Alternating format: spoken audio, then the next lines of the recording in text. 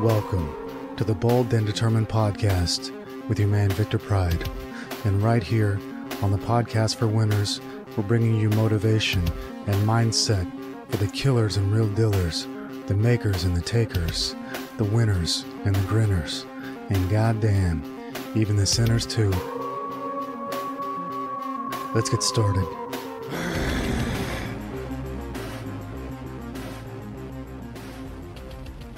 Well, hello, my friendly friends. Welcome back to another edition of the Bold and Determined Podcast with your man, Victor Pride. And before we get into today's episode, let's talk about what I did this weekend. This weekend, I took a plane to Buenos Aires, Argentina, and spent the weekend there just to check it out, see how about it. So I'd like to tell you about my experience in Buenos Aires before we get into today's show. Buenos Aires. In Spanish, it is pronounced Buenos Aires, Argentina. So I flew to Buenos Aires on a Friday night and I returned on a Sunday night. Now, my Friday night flight was delayed by about 4 hours, so I did not get into Buenos Aires until about 4 o'clock in the morning, Saturday morning. So Friday was wasted, spent sitting in the airport. Saturday, woke up in Buenos Aires. And before I talk about Buenos Aires, let me talk about what I heard about Buenos Aires. I had heard that Buenos Aires, Argentina was very European, very white, and very stuck up is what I heard people say about Buenos Aires. They said it was very stuck up, the people were stuck up, the people thought that they were better than everybody else, this and that kind of put me off of visiting Buenos Aires for a long time. I'd also heard that it was like a European city in the middle of South America. I don't know exactly what I was expecting when I went there, but it was not like I expected at all when I went there. And what I mean by that is I did not feel that the people were stuck up at all. They seemed very nice and very friendly, very peppy, quite happy to me. And I spent all day Saturday. I basically spent all day walking around the city, checking things out, walking into cafes, coffee shops. Of course, I checked out all the butcher shops, all of the supermarkets. Another thing I heard about Buenos Aires is that they have great beef. That's what I heard many, many times about Buenos Aires and Argentina in general, that they have great beef. Well, I was very disappointed in the beef. Let me just get that right out of the way right now. I was very disappointed in the beef for the very specific reason that they cut off all of the fat of every piece of beef that I saw. I must have went into 10 supermarkets and butcher shops, and I did not find a single piece of meat with any fat on it. So regardless of whether or not the beef is good or of good quality, they cut off the best part and threw it in the trash. The fat is the key to great health. Saturated animal fat is the treasure of human nutrition. And they cut it all off. They cut it all off and they threw it in the trash. So as good as the meat might taste, to me it is useless. Meat without fat is trash. To me, it's trash. I would never buy a piece of meat that had no fat on it unless I had a nice chunk of fat to eat with it. The secret of the carnivore diet, the secret of health, is to eat saturated animal fat. And you'll notice that as people stopped eating saturated fat, start eating more vegetable oil, start eating low-fat products, cancer rates skyrocketed, heart disease skyrocketed, obesity skyrocketed, diabetes skyrocketed. Yet people still blame the fat. People no longer eat fat. They eat fat substitutes. Yet they still blame the fat for their obesity, their heart disease, their diabetes, and their cancer, which is just plain silly. People today are obviously no longer eating the fat that they should be eating. And as proof, some of the best beef in the world supposedly is in Argentina, where they cut off all of the fat and they throw it in the trash. But that's neither here nor there. I'm sure that if I spent more time in Buenos Aires, I would be able to find some fat somewhere. I would be able to eat the meat the way I want to eat it. Now, I did go to 10 or so places and found no beef with fat whatsoever. But that's just me. Most people don't like to eat fat because most people are completely unnatural. Now, in Buenos Aires, I woke up, I went out, went to a cafe, drank some mate, and then basically I just walked around.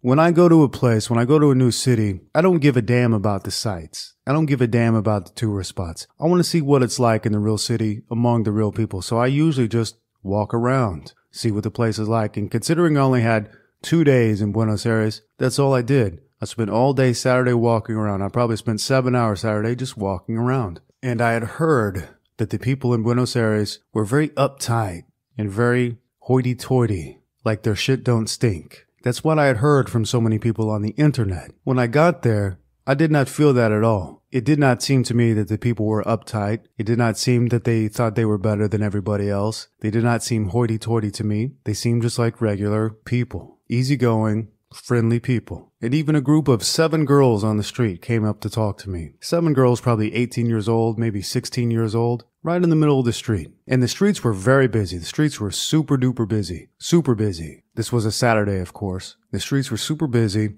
It had started to rain. I was getting into my backpack to get my umbrella out, and I always travel with an umbrella. Pro tip from a seasoned traveler, always travel with a small umbrella because it rains a lot, and you don't want to be stuck in the rain when you don't have a car, when you don't have a house to go to, things like that. So always carry a small umbrella with you when you are traveling. So I was getting my umbrella out of my bag, and these group of 7 girls came up to me, and they asked me something, but they asked me in Spanish. Now, they were asking directions, and I understood that a little bit because I understand a little tiny bit of Spanish, but I am basically retarded when it comes to speaking Spanish. Now, if you went up to a retarded person on the street and you went up to me on the street and asked for directions in Spanish, you would not be able to know who was the retarded person because my Spanish is so poor, basically non-existent. And if you're traveling in South America, you need Spanish. You really, really need Spanish because they don't speak English. They have their own language. It is Spanish. Just like when you travel to North America, you need English. When you travel in South America, you definitely need Spanish. So this group of 7 girls, and they were very attractive. And let me back up a little bit. I found the girls in Buenos Aires to be highly attractive. They were very pretty, and a lot of them. Much better than where I am currently. So for anybody looking to travel somewhere, might want to put Buenos Aires on your radar because the girls were pretty good. Let me put it that way. I was pleasantly surprised in that area. So this group of 7 girls came out to me, asked me for directions. Like I said, you would not know me versus a retarded person if you ask for directions in Spanish. Because you're going to get the same answer. They come up, they ask for directions. Where is so-and-so? And so you have to think in your head about the Spanish you know. And you come up with, I don't like bananas. Or something stupid like that. So you never know a retarded person from a non-Spanish speaker in South America. That's the worst thing about not speaking Spanish in South America. You look like a retard, basically. When anybody tries to talk to you, you look like a grinning retard. So I told the girls I don't speak Spanish. I don't know where their thing is. Missed opportunity, whatever. Now regarding the architecture of Buenos Aires, it had great architecture. It was really good. And even though the people were a lot nicer, a lot friendlier than I'd read about on the internet, they were 100% correct about Buenos Aires looking like a European city. If you blindfolded me and you dropped me in the middle of Buenos Aires and then took the blindfold off and said, "Where are you?" I would say to you, I would look around and I would say to you, I think we're in Spain. That's what it reminded me of. It reminded me of Madrid. Now, they call Buenos Aires the Paris of South America. I don't know how they get Paris from that because they don't speak French. They speak Spanish. They have a very Spanish flavor, a very Spanish influence. To me, it looked a lot like Madrid. It looked like a weird sort of Madrid, a part of Madrid that I'd never seen before. But I would have never, if I had just been dropped there with a blindfold on and I didn't know where I was going, I would never think that I was in South America.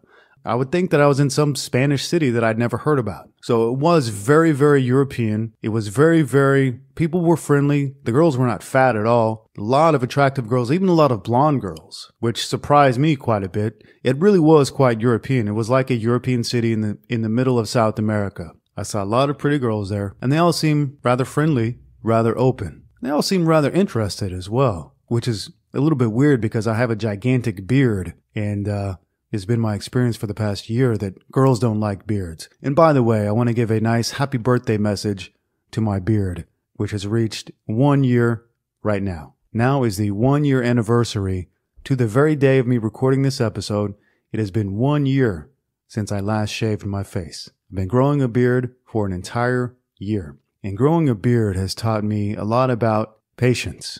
Because growing a beard at first, it doesn't look good. You go through the stage where it looks awkward, it looks bad, just looks dirty. It took me about 3 months to get through the awkward stage of growing a beard to where it looked like I had a nice full, thick beard instead of just a nasty beard, basically. So growing a beard can teach you a lot about patience. And I've always wanted to grow a gigantic beard basically all my life, but for whatever reasons before, I always chickened out. Well, 1 year ago to the day, I decided that was going to be the last day I ever shaved, at least for a long while. And today is exactly 1 year since then. 1 year since I've shaved my face. And today I've got a gigantic beard. Gigantic. I look like I live in the mountains. When I was walking around the streets of the busy cities of Argentina, I looked like a man who had just wandered down from the mountains and was just hanging out in the city for the day. And I did seem to get a lot of interest from the girls in Buenos Aires. And the reason I find that interesting is because A, I have a gigantic beard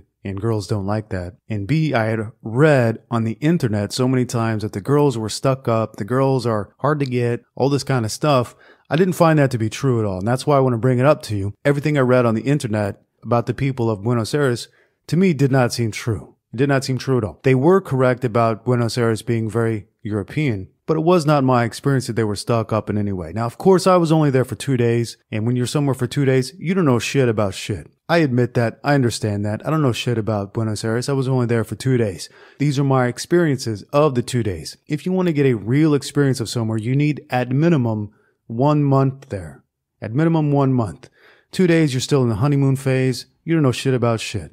But these are my experiences. I found the people pretty friendly. Found the girls to be attractive, very white, even a lot of blonde girls, very nice looking. The food, I did not eat any beef there because the beef had no fat. I don't eat beef without fat. It just seems like a total waste to me. The beef without fat, it does not satisfy. If you eat beef without fat, you've got to eat either fat or carbohydrates with the beef. Because beef without fat by itself will put you in rapid starvation. You don't want to eat only protein. You need protein and fat or protein and carbs. So I figured, I've been to 10 supermarkets. I can't find any beef with any fat on it. Let me just try some Argentinian food, see how about it. Now, Argentina is famous for their empanadas and their pizza and some other things. So I ate some empanadas and goddamn, those things tasted good.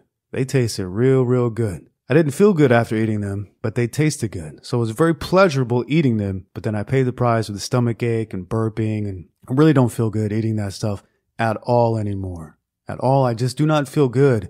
When you eat a carnivore diet, when you take most of the foods out of your diet that you used to eat, you understand fully exactly what they do to you when you finally do eat them again. So when I eat something with wheat or bread or oil, God, I feel it right away. And it makes me feel just sick. And I think back to all my life before when every time I ate, I felt sick. I would always think to myself, I would always equate eating to feeling bad. All my life, until I started eating meat only, I thought that you just felt bad after you ate and there's nothing you could do about it. When the reality is quite different. If you just eat meat, you feel great. You don't feel bad after eating at all. You feel fine. You feel good. You feel normal. But when I eat these foods like empanadas, or I also ate some pizza, God, you feel it. You really, really feel it what these foods do to you. And you start to understand that, God, most people in the world, they live on fake food. They live on food that makes them feel sick. And people don't even know that because sick is their normal. It's their normal state of being that they feel like shit. They're burping all the time and farting and stomach ache and acid reflux and all these kind of things that I don't get if I eat just meat. So I know exactly the way that people are feeling, even though they look good on the outside. They're smiling. They're pretending like they're not trying to hold a fart in, all this kind of stuff. I know what it's like eating that food. So I know what people feel like, and people feel like shit today because they're eating all these foods that make you feel like shit. Simple as that. Now, regarding Argentinian beef, they say that Argentina has more cattle than they have people. I think they say that about Argentina. So it's a great cattle country. It's a great beef country. My only bone to pick is that they cut off all the fat of the beef in the supermarkets. And because of that, actually, I take that back. I did buy some beef. I found a chunk of ribs, a small chunk of ribs, costillas they call them, and I ate that. The beef was good. It tasted just like the beef where I am now. So it tasted natural, it tasted fine. The beef itself was good. I just had a real hard time finding any beef with some fat on it. And I ended up throwing away a good chunk of the beef. So Argentina, spent all day Saturday walking around, checking it out. Had a good time. I got good vibes from Argentina. The problem with Buenos Aires is that, goddamn, the buildings were so tall. They're so big, just like a busy European city. Where I am now, there are basically no tall buildings. or very few tall buildings. I live in pretty much the sticks. I live in pretty much, if there was such a thing as a rural city, that's where I live for the time being. So it was a big difference getting into the big city and feeling the energy of the big city. And I'll tell you something about the big city, something that I felt in Buenos Aires. When I got to Buenos Aires, when I was walking around in Buenos Aires, I got the urge to make a ton of money. And that is something specific. That is something that I specifically feel in big cities. I feel the energy of big cities. And when I'm in big cities, I go into money making mode. I want to make some money. That's what I want to do in big cities. I just feel it.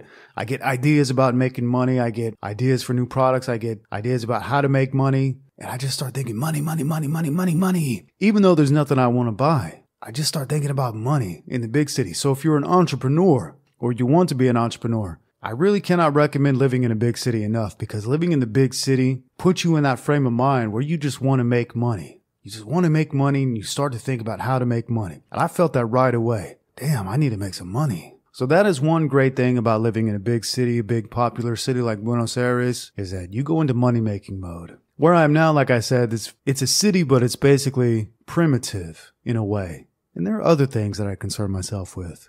And of course, I'm in a position where I don't need to make more money. So there's no need to go into hardcore money making mode. But I feel if I stayed in Buenos Aires for a month or two, I'd go directly into money making mode. So Buenos Aires, 2 thumbs up from Victor Pride. I enjoyed it. The food tasted good, even though it made me feel like poo-poo. The girls were pretty. They were thin. They were light colored. They were not Indian. They were definitely European. They were definitely Spanish flavored. They were not Nordic or English looking. They were Spanish flavored, but they were definitely very European. They were friendly. It was rather cheap as well. I heard it was so expensive in Argentina. That was not my experience at all. It was cheap. Cheap. When I got to the airport, I went to the ATM, and anytime I go to a new country, I go to the ATM and I get out as much money as the local ATM will allow. And I usually do that twice. And I figure if I'll do that twice, that's at least enough money for a few days until I figure out what's what.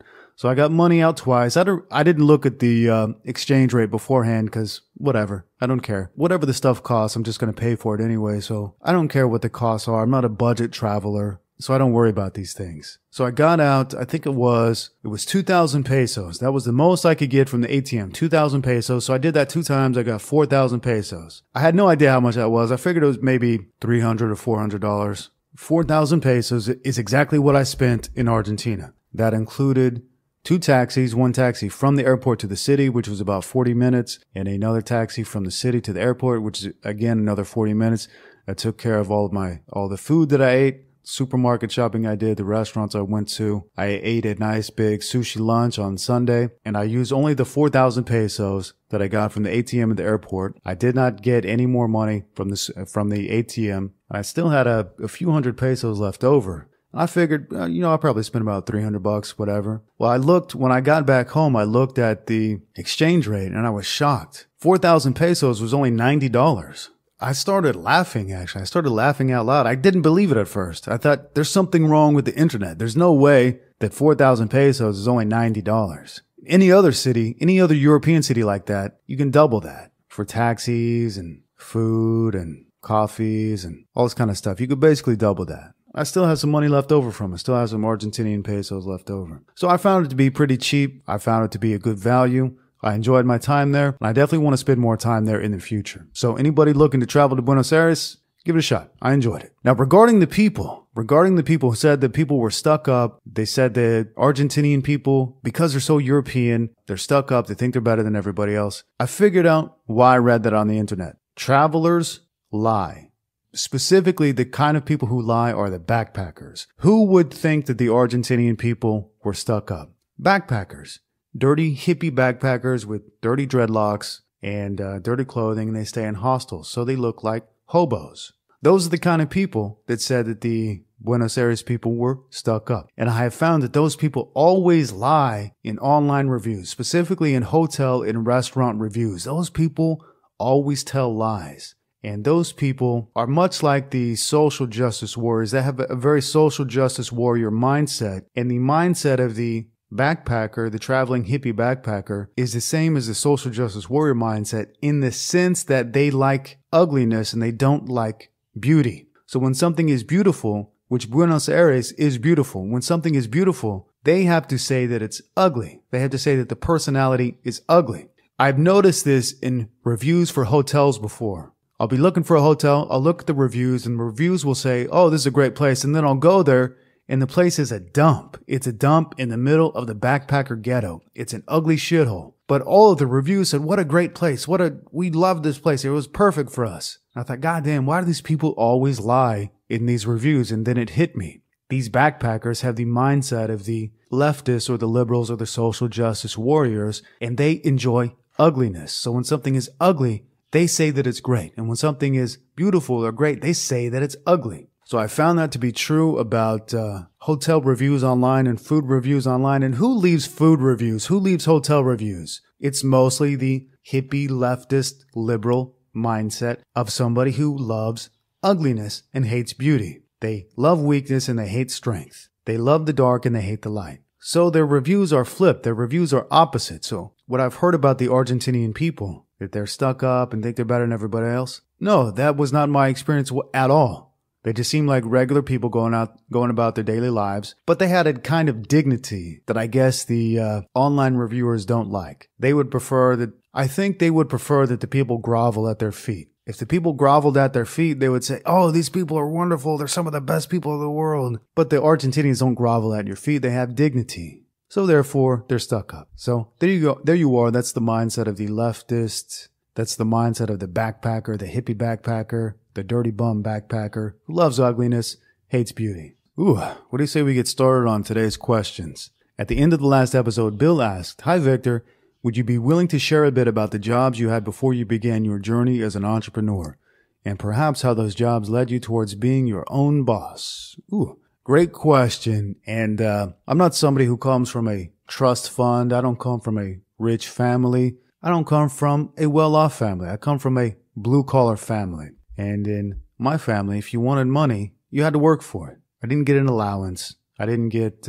my point is, if you wanted money in my family, you had to make it on your own. So when I was 15 years old, all my life I've been waiting to get a job so I can make my own money. When I was 15 years old, I got my first job at KFC. Walked in, said, can I have an application, please, for a job? They said, yeah, here you go. When do you want to start? I said, I want to start tomorrow. They said, okay, come in tomorrow. You're hired. All right, I'll do that. So I got my very first job ever, Kentucky Fried Chicken. 15 years old. Started working the cash register at KFC. No, I take that back. Actually, I had a friend who was working there who got me the job there. I had a friend who was a cook there. Yeah, he was a cook there. He said, I can get you a job there. So I went in, got it all taken care of, got my job there, 15 years old, KFC. I worked there for a few months, hated it. It was terrible. The manager was a total dick. And I don't usually talk about people like that, but the guy was a total dick. So one day the manager took me aside into the back office and he said, you know, what's wrong? The people that work here say they don't like you. And I said, I don't know why they would say that. I'm just doing what you guys tell me to do. Bringing up the orders, taking the money, giving the change. Why would the people working here not like me? Especially when my friend works here and got me the job. So the boss, the KFC boss, was a bit of a shit stirrer, if you will, trying to play people off of other people. And it was a nightmare working there because of people like that. So I quit that job and I got a job at Pizza Hut.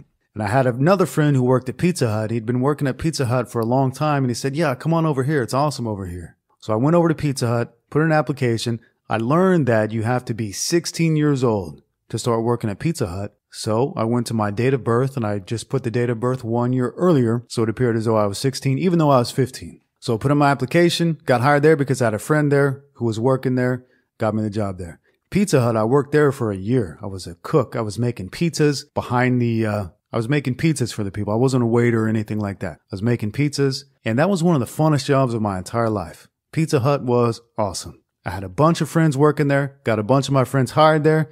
We would just be making pizzas and laughing and having a great time all the time. So working at Pizza Hut, for me, it's totally awesome. I loved it. I was able to save up enough money at Pizza Hut where I could buy new guitars and new amplifiers and all kind of things like that. So I was making my own money. I was having a great time working with my friends, making pizzas for people. And I tell you what, we never spit in anybody's food. Never did. I know a lot of people are worried about that when you go to fast food. And I can't speak for all fast food places, but I'll tell you where we were, never spit in anybody's food. Doesn't matter how dickish you were with your order. Never spit in anybody's food. Never did anything like that. Though sometimes we would put jalapeno juice in the crust of the pizza for people who were not so nice about their orders. And sometimes when some of the female waitresses would leave their Coca-Cola around, we might put some jalapeno juice in it just for some shits and giggles, just for some laughs. So I worked at Pizza Hut for a year. I loved it. I can't remember why I quit. Can't remember why I quit. But when I did quit, I went to a call center, and we had to, good golly, we had to call people and do some kind of survey. The more surveys you could get people to do, the more bonuses you got. I started to work there. I had a bunch of friends that worked there as well. And I started to work there because supposedly you could make a lot of money. And actually for a high school student, you could make a lot of money at this call center. You would cold call people out of the blue, say, hey, I'm calling about blah, blah, blah. Do you want to do a survey with us? Blah, blah, blah. And it was usually old people, elderly people who would do a survey with you. And everybody you got to do a survey with you got a bonus for. And even though I was making some pretty decent money, that job sucked. That job was terrible. It's awful cold calling people. It's one of the worst jobs you can do. And I've done it a bunch of times since then. It's one of the worst jobs you can do. So I worked there for a couple months and I quit. And then, that job it was pretty fun on the breaks because I had a lot of friends who worked there as well. So we'd have fun on the breaks. We'd have fun after work. But during work, cold calling people, person after person after person. Not a fun way to make money. Not a fun way. So I quit there and then I went to work at a CD store at the shopping mall.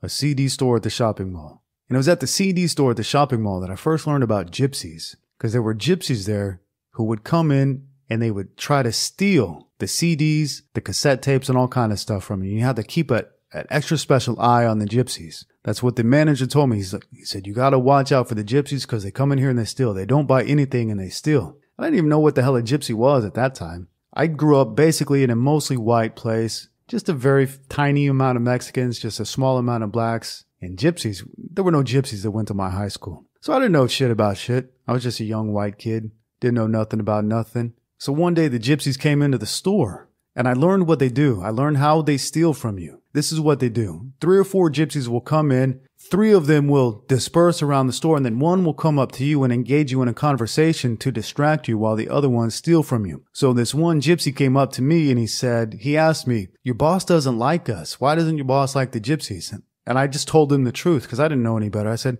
oh, he said you guys steal.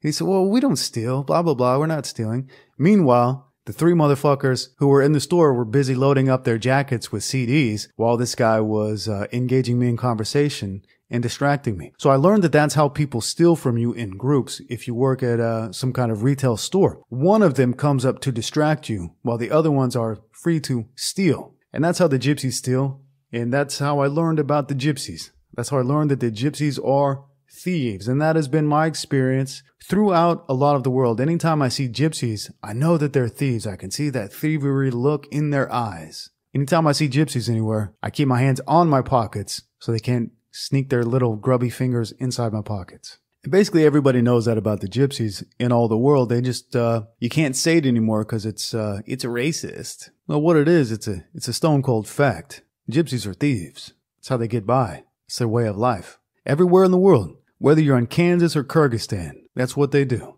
So, after the CD store, where did I go? I moved. I graduated high school when I was 17, and I was working at the CD store when I was 17. Graduated high school, and I moved to Texas.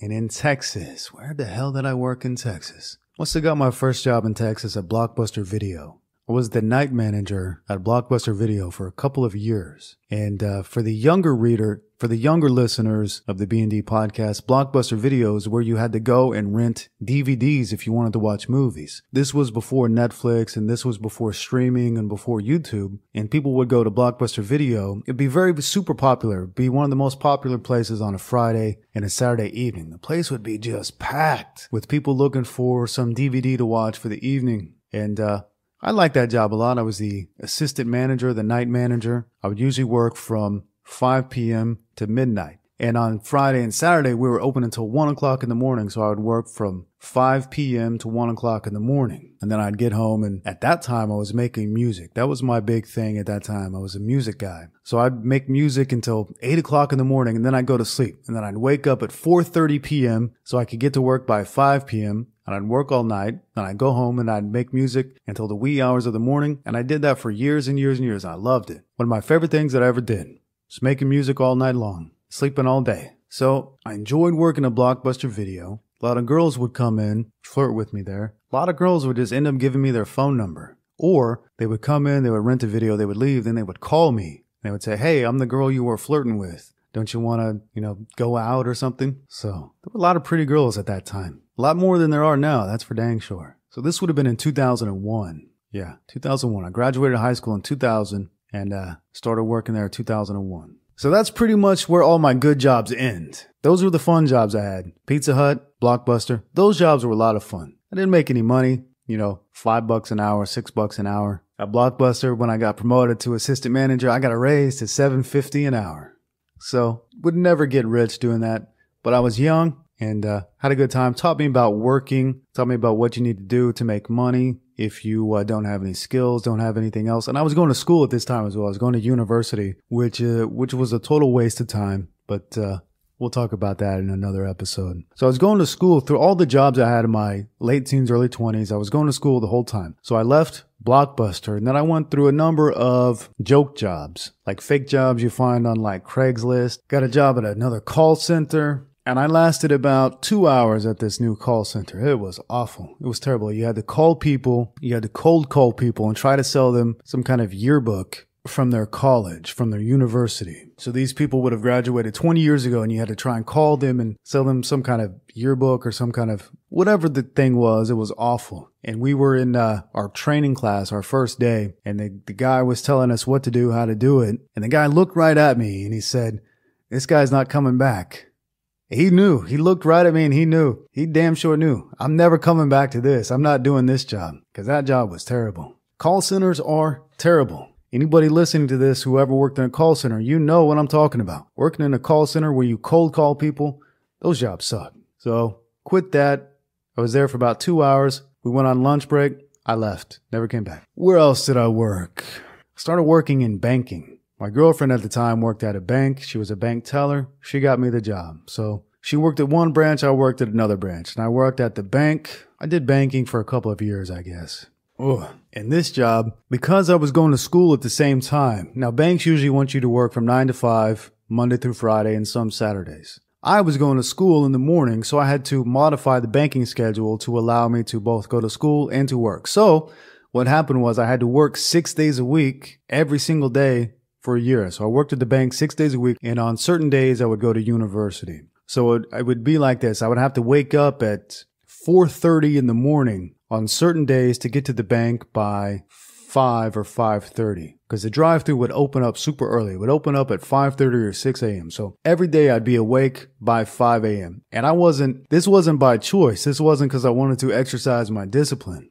I hated waking up so early. Every morning driving to the bank at 5 a.m. I always wanted the same thing. I wanted to go back home and go to sleep. I dreamt about going back home and going to sleep. That's all I wanted to do. Just go back home and go to sleep. I hated making that drive. I hated it so much.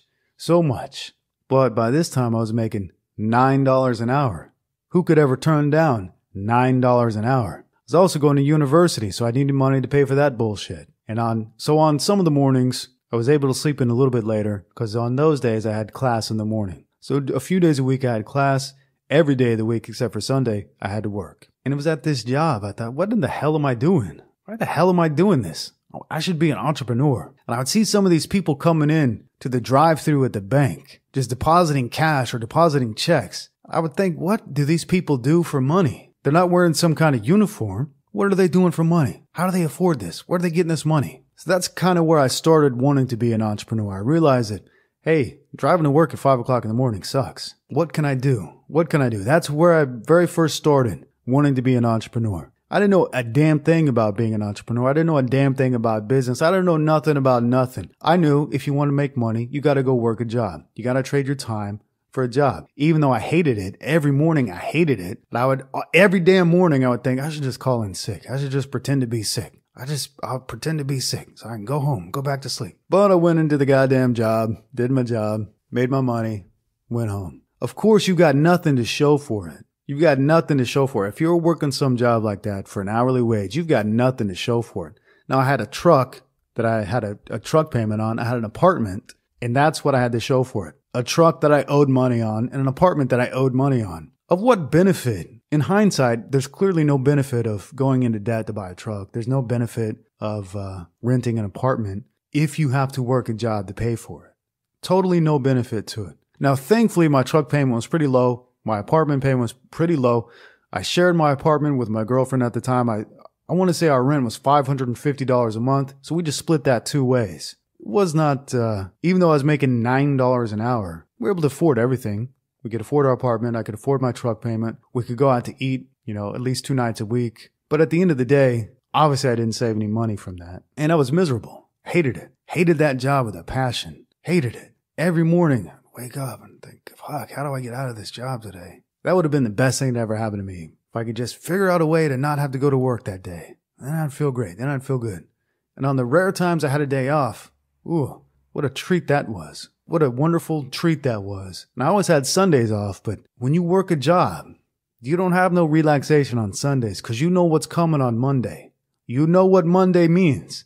It means back to the grind. So even though I had Sundays off, forget about your relaxation. Forget about having a nice time. Forget about having a nice day off because Sunday is spent dreading Monday. And this is where the seed was planted in my mind because I knew, fuck, I hate Mondays, man. I hate Mondays. I spent all day Sunday dreading Monday. I hate Mondays. And as the readers of the Bold and Determined blog know, now I love Mondays. Mondays are my favorite day of the week because Mondays are a new beginning. Every Monday is a new chance to make more money and to do something new. So I love Mondays now. But when I worked the job, you better believe I hated Mondays. Hated them. Hated them with a passion. Hated Sundays too because Sunday was spent dreading Monday. Worrying about Monday. Can never relax on a Sunday when you got to go back to the grind on Monday. So I worked in banking for a long time. I moved on from that bank to another bank. And at this other bank, I thought, I'm not making enough money. Here's what I need to do. I need to work a second job. That's what will give me the money I need. Let me go and work a second job. So I worked this bank during the day. I'd clock out at 5 p.m. At 5:30 p.m., I'd go to a new job. And I had a friend who unloaded boxes from the trucks at a local department store. So he got me a job there unloading boxes in the evening. So all morning, all afternoon, 9 to 5, I'd work at the bank during the day. 5:30 to 9:30 or 10 o'clock, I would go unload boxes at this department store in the evening. So I wasn't making enough money just at the bank. I had the bright idea. Let me go get a second job. That will give me more money. So I went and I got this second job and I worked there for a couple of months. But I quickly realized I don't have any more money than before. Working this second job is literally not giving me any more money. I literally don't have any more money to show for it.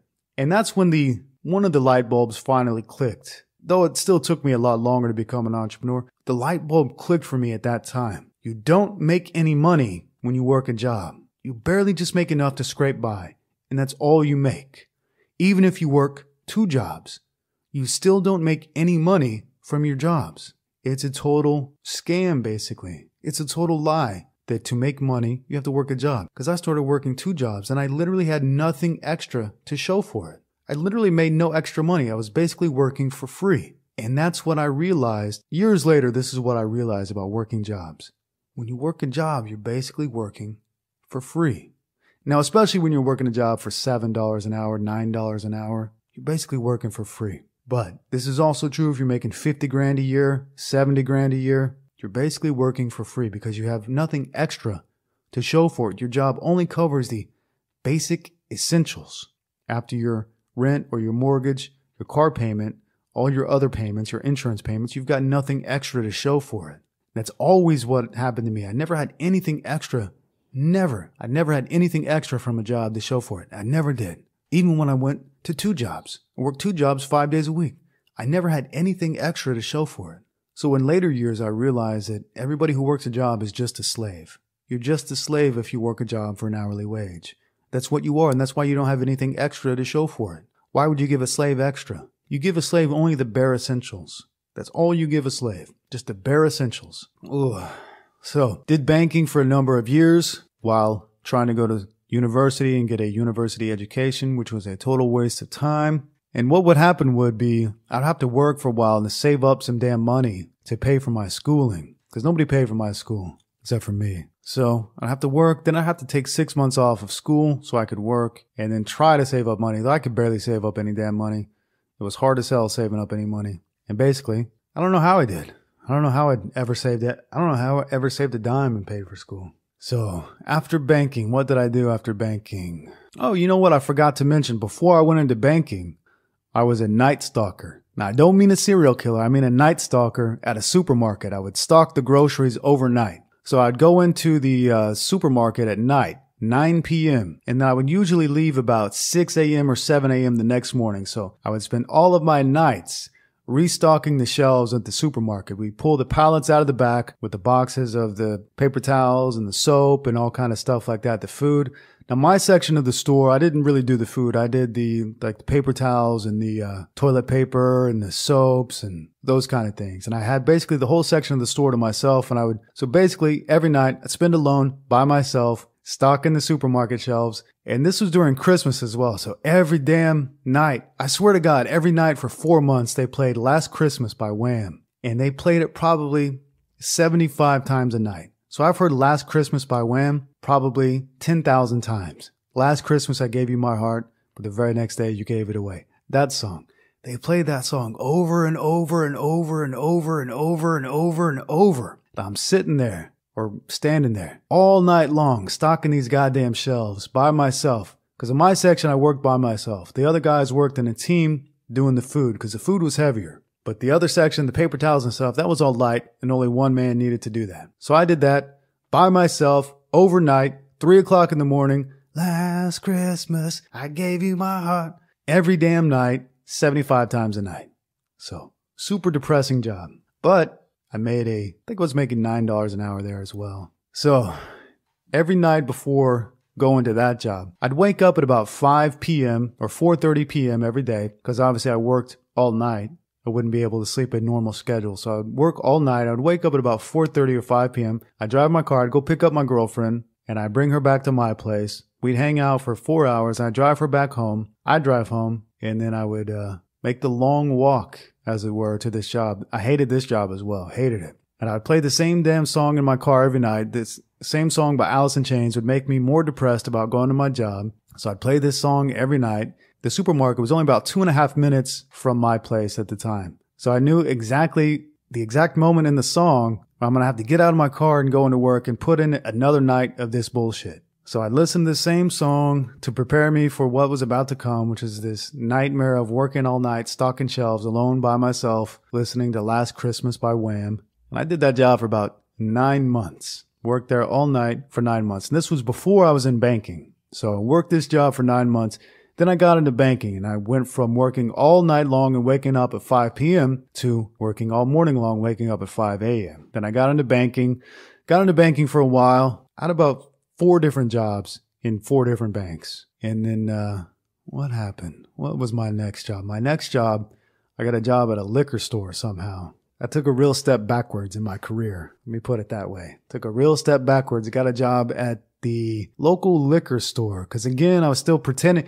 Here's the thing about university me. I was only pretending to get a university education. I would usually skip school because I was usually so tired from working my damn jobs I couldn't even wake up. So I'd skip school a lot. I'd drop classes here and there if I didn't like them. I was just really pretending. Like those strippers you hear saying they're stripping just so they can pay their way through medical school and you know they're lying. I was lying as well. Even though I was actually going to university. Mentally, I was never in university. I was never into it. University for me, I hated it. Hated it. I've always hated school. Hated elementary school, hated middle school, hated high school, hated university. Always hated it. And one of the best things I ever did for myself was to never pay attention in school. Because I never paid attention in school, I never got fully indoctrinated as to how to make money. I never got fully indoctrinated that the only way to make money was to get a degree and work some shit job for the rest of your life. Because I'd worked jobs before. I know the reality of jobs. They suck. They're not fun.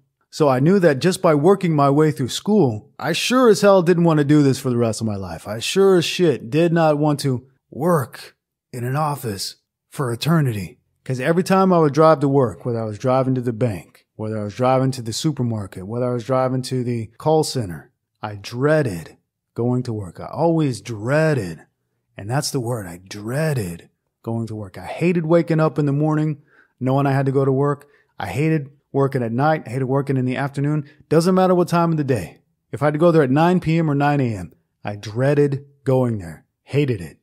All my jobs, hated them. So this gets me up to about 23 now. 23, left all the banking behind. Figured, God, what else? What else? Let me try working at a liquor store. That'll at least be fun. So I took a real step downwards in pay. I think I was making $7.50 an hour. At the banks, I think maybe I was making $9. Yeah, I think I was making $9 an hour at the banks. So I took a step backwards.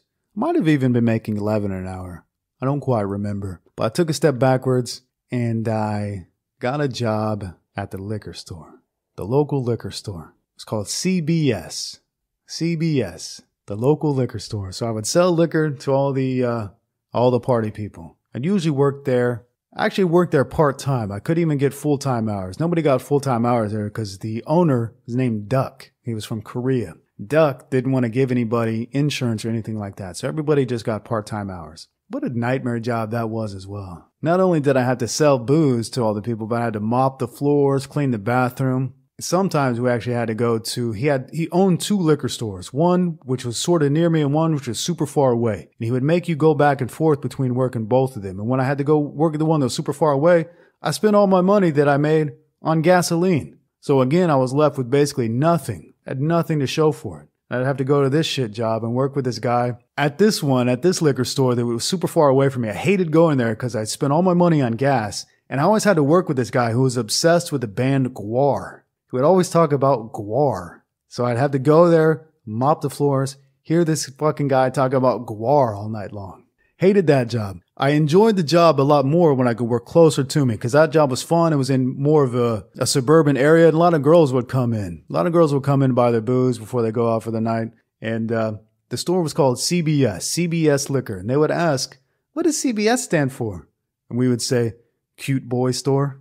Remember, I'm 23 at this time. I'm a young buck in my prime, so this was before I developed monk mode. So that was fun. We'd flirt with the girls, have a good time. And at that job was pretty fun. I met a lot of friends at that job. And I started going out with them in the evening. They were seasoned drinkers. They were seasoned partiers. They showed me the ropes about the party scene, how to pick up girls in the bars and all that kind of stuff. So I learned directly from them, and that was at about 23. That's when I started my crazy party all the time phase. So from about 23 to 26, 27, yeah, you bet your balls. I was out at the bars every Friday and Saturday night trying to pick up new girls all the time. I can thank my job at the liquor store for that. I got fired pretty quickly from the liquor store though. I can't remember why. Duck fired me because I can't even remember why. So liquor store, what the hell did I do after the liquor store? Oh, after the liquor store, the hell did I do? I got a job at another call center. That's right. I got another job at a call center. This time I was making $11 an hour. Ooh-wee. This time I had a little bit of extra money in my pocket. Got a job at a call center, and this call center was mostly equal opportunity. So there were probably 2,000 people that worked at this call center. 75% of them were black.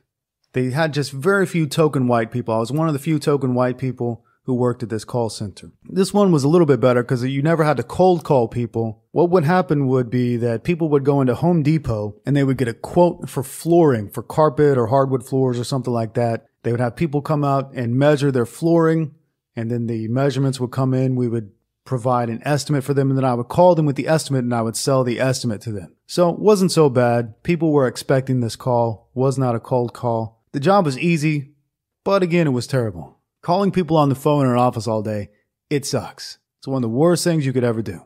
One of the worst things you can do. And you're always expected to be on the phone, always expected to be dialing. I'd find reasons to go and pretend to take a shit like 6, 7 times a day, just to get away from that goddamn phone. I worked this job for about a year, and it was building in my mind. There's something more I can do. I never, ever would allow myself to say, I like my job. I would never allow myself to say that because I knew if I said it, it would become true. So I always said, I hate my job. I hate what I'm doing. And whatever you say comes true. I knew that then. I know it now. I would never, ever allow myself to say, I like my job. I would never allow myself to fall into this trap of working these kind of jobs for the rest of my life. I would never allow myself that. I always knew I was going to do something more. I just didn't know what. I didn't know when, didn't know how. Didn't know how I was going to do it. But I would never ever allow myself to say, yeah, I like my job. It's great. Because I never wanted it to become true. But at this job, like I said, it was 75% black. So I learned about black people at that time. I worked with blacks every day for a year.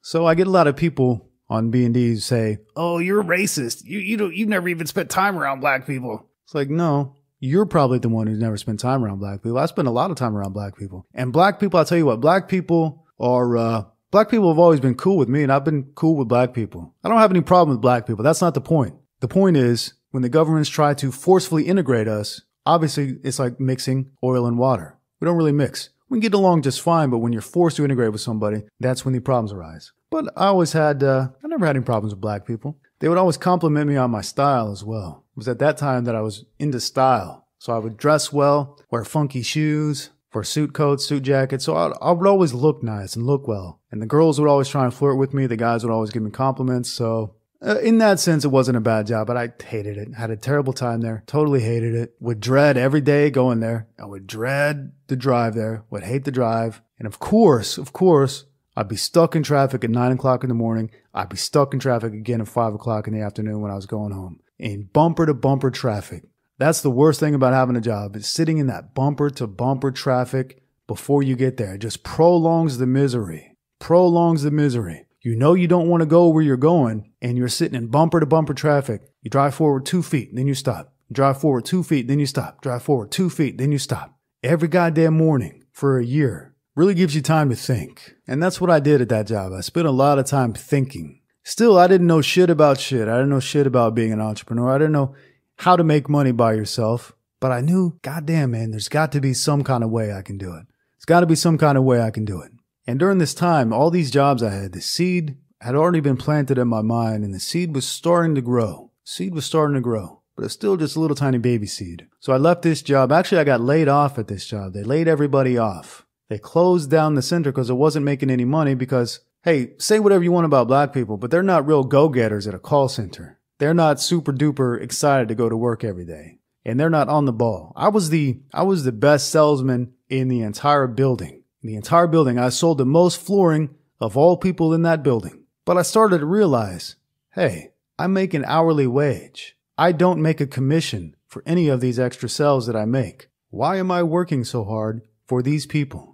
And you know what? I was working so hard. I was doing such a good job. These black motherfuckers said, you should fire him. They said that about me. They said, you should fire him. He works too hard. Makes us look bad. You should fire him. But I eventually learned, and I stopped working hard. It took me a while, but I stopped working hard. And they called us into a meeting one day. All thousands of people who worked there. They called us all into this big auditorium area, called a meeting, and said that they were laying everybody off. They were closing down the center. And everybody was like, oh, God, no. Oh, what are we going to do? Oh, God. Oh. And then they said, we're going to pay you for 2 months. And I thought, huh? Come again? What? You're going to give us 2 months extra pay after we leave? Hallelujah. Hallelujah. Hallelujah. Hallelujah. Hallelujah. I was so excited when I got laid off from that job because they were going to give me 2 months of pay.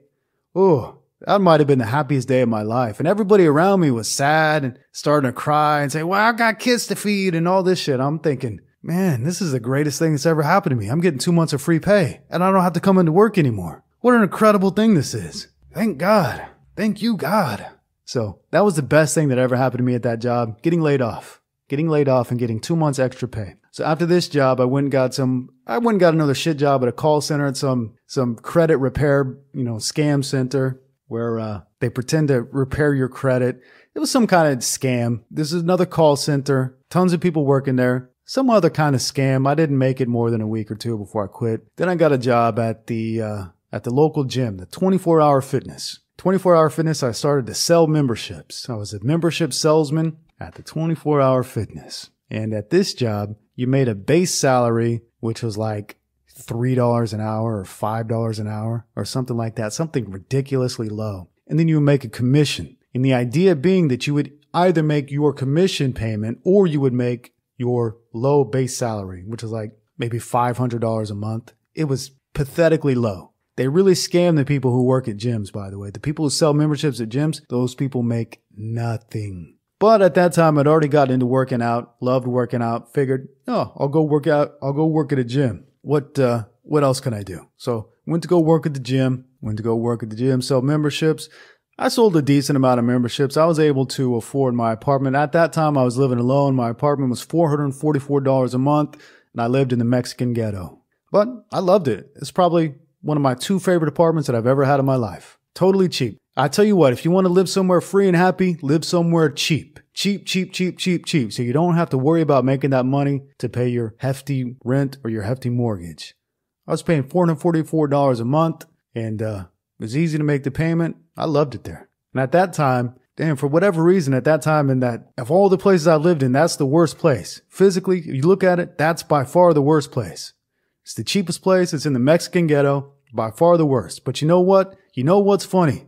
I had the most girls of my entire life living at that shithole ghetto. The most girls. I had a new girl every damn night at my place. And I was still going out at night, picking up girls at the bars and all this kind of stuff. So I had a steady stream of beautiful young girls. You know, I'm young at this time as well, maybe 25, 26, something like that. I just had girls and girls and girls and girls, just fucking trainloads of girls at this shithole apartment in the Mexican ghetto that I lived at for $444 a month. Damn, it was a great time. I have found personally that the cheapest apartments I've lived in have been the best. My 2 best apartments, by the way, have been at that Mexican ghetto where I paid $444 a month. My other best apartment ever of all time was in Bangkok, where I paid $500 a month, and I lived there for 2 years. So little tip for you. If you want to live somewhere happy and feel free, rent somewhere super duper cheap. So then I got tired of working at the gym. Of course, I had no money to show for it. They give you, it's a scam. They get people to work there, but they scam them. They rob them of their commissions, basically. You make nothing. You got nothing to show for it. So I quit the job at the gym. And this time I thought, I'm going to be smart about it. If I'm going to work on commission, I'm going to make a lot of commission. And I became an insurance salesman. I knew somebody in the insurance business, supposedly making a lot of money. Now, in this insurance business, you have to go fucking door to door, or you got to call people, and you got to sell life insurance and health insurance. And before you can even do this, you got to study and take this test to get licensed by the government. So while I was still working at the gym, I was studying for this insurance test, this insurance exam. Went and took the exam, passed it, went back to the company that hired me, and they were real surprised that I passed the exam. I thought, why are you surprised? I studied for it. I took the exam. I took the test. What else would happen? They said, oh, most people fail this test the first time they take it. I thought, really? Wasn't that difficult? Just read the book and go take the test. That's neither here nor there. So I quit the gym. I went to work for this insurance company, this life insurance, health insurance company. You got to go make appointments all day. You got to call these people, say, hey, are you interested in buying insurance? Usually you would be people who were self-employed or who worked part-time and who did not have insurance through their own job. So I'd have to find these people, call these people, set up appointments. But with every insurance thing you could sell, you could make like $300, $600, $1,000, something like that. So I thought, all right, yeah, this will teach me how to be an entrepreneur. That's why I did it. I figured it would teach me how to be an entrepreneur. I figured it would teach me how to make money on my own. Because everybody there, they all worked on solely commission. There was no base salary whatsoever. You worked only on commission. Whatever you made is what you made. And what you didn't make, you didn't make. And I worked there for 6 months. I'm going to say I worked there. I'm going to say that in air quotes. So I worked there for 6 months. And in 6 months, guess how much money I made? $600. In 6 months of working this job, I made $600. But to be fair, I was the worst of the worst. I was the worst one on the bankroll. There was no bankroll, but I was the worst one employed by this particular company. I didn't know what the hell I was doing, and I had no real drive to do it. And usually what I would do is I would fake sleeping in the morning, because you didn't have to clock in. There were no set hours. There were no specific hours. They didn't say you got to be here 9 to 5. You didn't have to be anywhere. I could have worked from home, or I could have gone to the office. You did not have to clock in. It was entirely up to you. And basically there was no training system, so I didn't really know what to do. I was not super good at it. You would get leads from somewhere. You would get leads from somewhere. They would give you leads, which are names and phone numbers of people, and you would have to call these people and try to set up an appointment and sell them insurance. And all my time there, I sold exactly one family some insurance. and I made $600. And before I made $600, I made nothing for 5 months. I made absolutely nothing. Zero. But I hated this job too. I hated this job so much that in the morning, I would pretend to sleep in. I would wake up 8 o'clock, 9 o'clock, and I would go back to sleep, even though I knew that I needed to get up and work this job and make some money. I knew that I needed to do that, but I hated it. I didn't want to go in. So I'd go back to sleep. Then I'd wake up at 2 o'clock in the afternoon and I would say, well, it's already too late to work today. Might as well just not work today. I'll go work again tomorrow. I did that every single day. Every single day. I would sleep until 2 p.m. And maybe one day a week I would actually go in and try to make some money. And I'll tell you what, boy, after 5 or 6 months of making zero money, $600 is like $6 million. There's so much you can do with $600 after you've made zero for 6 months. So making that $600, ooh, it was incredible at that time. That $600 was life-saving. Oh, so I quit that job. Then I went into work in the auto insurance industry. The auto insurance industry. That job I had before was health insurance, life insurance. You had to go door to door basically, or cold call people and set up appointments and go sell them insurance. Then I got a job at an auto insurance company who basically I worked at an office. God. Talking about this now, my job history is ridiculous. Because at this office, I got a job at this big office with fluorescent lights in this big building downtown. And I was the only one there. I was the only person who worked in this office. And to be an insurance man, an insurance salesman, a car insurance salesman, you've also got to take a test to get your license. So they hired me without a license. And I was making pretty decent money there. I think I was making $13 an hour. At that time, that was pretty good money for me. I was making $13 an hour, and I would go in and study for this test and then take the test. And then there was some reason I had to wait for my license from the state. So there were weeks and weeks and weeks where I had to wait. I swear to God, for a number of months, this company paid me to come in and do nothing but surf the internet.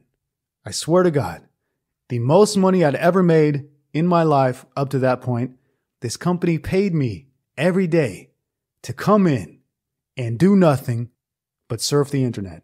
So I spent 2 months surfing the internet at this job. And it was at this place, at this job, where they paid me just to surf the internet. And I was literally the only one there. I was the only person who worked there on this entire floor. Again, I was by myself all day. Eventually, they hired a manager to come in and manage me. The one employee who surfed the internet all day. So after a while, it was me and the manager, who was a pretty cool guy. He was about 6 feet 7 inches tall. Funny guy, though. Had a good time. But he'd be busy in his office surfing the internet, and I'd be busy in my cubicle surfing the internet. So basically, I was alone. I was the only employee for months. And then eventually, they hired another guy who sat right behind me and surfed the internet all day. It was the most ridiculous job in the world. Just sit in this office and surf internet all day long. But it was here that I found Tynan. And Tynan was the one who gave me, I found a couple people here. I found Tynan, I found Maddox, and I found Steve Pavlina at this job. But it was Tynan in particular who opened my eyes, who showed me that you can make money from a blog. I had no idea. Actually, that's not true. Originally it was John Chow who opened my eyes that you could make money from a blog. I had an Asian girlfriend at that time who told me about John Chow, this guy making tons of money from a blog. And I thought, what? You can make money from a blog? So I went and tried to read John Chow. His articles were trash and I couldn't read any of them. So I just basically forgot about it. Then I found this guy Tynan.com, and he was doing the same thing. He was making money from his blog by selling this book, and he was talking about traveling the world or whatever the hell he was talking about, living in an RV or whatever he was talking about. But I just remember finding him and putting 2 and 2 together. Oh, you can make money from a blog by selling a book. That's how you make money from a blog. That's one way. So I'd read Tynan there. I've also found Maddox at that time. Maddox, who runs the blog, the greatest blog in the universe, I think is what it's called. And Maddox was also making money from his blog. I thought, what? What? These people are making money from a blog and they don't have to work a job? That's crazy. That's where the seed was planted in my mind. Because I would surf the internet all day and I would just read blogs all day long. And I'd also be on MySpace talking to girls all day long. So this job, of course, eventually, what do you think happened? They laid everybody off. They can't afford to keep paying people to surf the internet all day and not do any work. So they laid me off. I got a severance package. Then I went to work for another insurance agency. And I'll tell you what was bad about this new insurance agency that I work for. They wanted me to actually work. And I didn't want to do that. After being paid to surf the internet all day, I was not prepared to go and do actual work again. But I went and got a new job at State Farm Insurance, and they wanted me to actually go to work. And again, this is the same kind of cold calling bullshit. You gotta, basically, if you get into auto insurance and you want to sell auto insurance, the first thing you do is you call your friends and family and try to sell them some insurance. So you got to be that annoying, hassling guy trying to sell them some insurance. Then after that, you got to find leads. You got to go out and hit the streets, pound the pavement, trying to sell insurance any way you can. And obviously, I was terrible at it. But there's a reason why. Everybody is terrible at it. Everybody is terrible at cold calls and cold approaches. It's not an easy way to make money. So of course, obviously, again, not doing well and hating my job yet again. Hated this job so much. Hated. But I had the bright idea while I was at this job. I thought to myself, I want to buy a house.